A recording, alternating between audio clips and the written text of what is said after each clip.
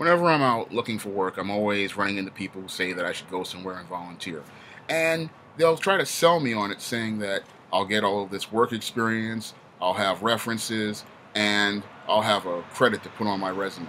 And what these people don't know is that they're insulting me by making this request for me to go volunteer someplace. I find it, they always come to the black man always talking about volunteering and working for free. Meanwhile, these same people will go out and open up their wallets to go hire a Mexican, a Arab, or an Indian or an Asian person, and they'll be talking about price and salaries and how much things cost with these people. But when it comes down to black people, they want to see what they can get for nothing. And I feel that that's an affront, to any working person or person looking for work like myself. For you to come and say, I need to give you something for nothing, and then you want to go to other people and say to them, hey, I want to pay you, that is the ultimate form of racism and discrimination known to man. For you to say that, oh, I can pay this Mexican, I can pay this Arab, I can pay this Indian, I can pay this Asian for services, but when it comes down to the black man, you want to come in here talking about they need to volunteer and they need to show me that they can contribute to the organization in some way. That's a slap in my face and a complete insult to me. Just to come here with that argument. That argument does not wash with me. That argument doesn't fly with me. If you have money for those minorities, then you need to have money for this minority as well. And you need to bring the same offers to the table with the same price as you would for any other ethnic group. And it just is an insult, again, to say that, you want this person to volunteer and show you how much of a good worker they are, and they have to show you that they can, compete on their level, when the person has already got, a track record of stuff, like the books I've published on Amazon, and showing the work ethic and showing the, work rate and showing the skills that I have to offer. I have to prove something to you when there are, products available for sale on Amazon and Barnes & Noble and any other bookstore out here. I have to prove something to you.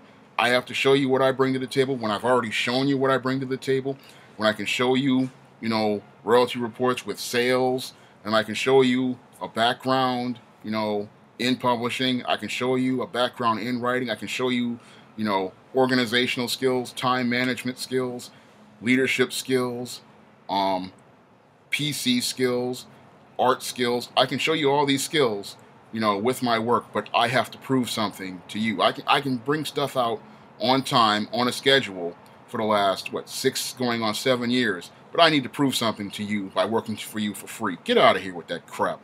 I don't want to hear that stuff. I mean, if you can't see a person's value and think about, bringing money to the table, then we really don't need to have anything to talk about. And when I look at, a lot of business people, when I go on, interviews or I go out job hunting and they come up to me with this nonsense, it just makes me very, very, very angry when they come at me with this, talking about I need to work for somebody for free. Well, I'll tell you something. I worked for somebody, at this when I was doing AmeriCorps 15 years ago. Now, people said I did a great job there, and then the whole thing is that, I come in, they schedule me, to have a lunch with the vice president, and this guy tells me he has nothing, there's no place for me in his organization. So that's really soured me on volunteering. And then the ultimate insult there was he has no place for me in his organization. Then he goes out and hires his friend who's been traveling around in Spain for the last 2 years. So the guy who has been working at this organization for the past year, learning the skills, learning the approaches, learning the business model, you have no place for him, but the guy who's been traveling around in Spain for 2 years, you have a place for him. And then you wonder, why people like myself sour on volunteering or looking for, trying to work with anybody like that. That's why I do not volunteer anymore, and that's why I do not do volunteer work. And that's why I really get really angry when people come to me talking about volunteering to prove something. I have nothing to prove anymore. All I'm doing, I'm going to do it like any other businessman does and says, this is what I'm bringing to the table, and if you want to buy it, you buy it.